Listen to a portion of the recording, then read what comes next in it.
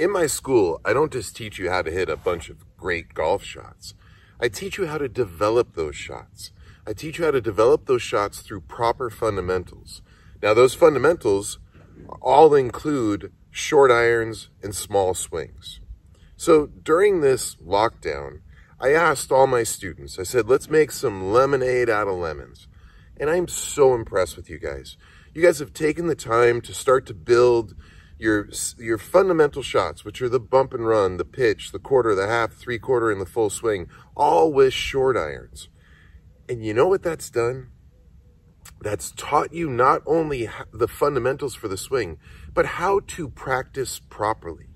You know, in my school, I can't stress enough that I don't want you to move ahead to mid-irons or woods before you actually develop the proper swings with the short irons.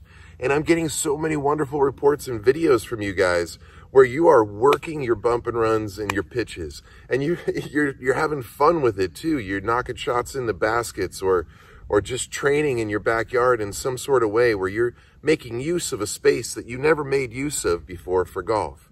And I want to credit you because you guys have been an inspiration to me. It's really a dream come true that my students would work on their fundamentals, because that makes your life easier, because then with proper fundamentals, you not only have the ability to hit driver and to make full swings and hit a variety of shots, but you gain clarity on how to develop yourself as a golfer.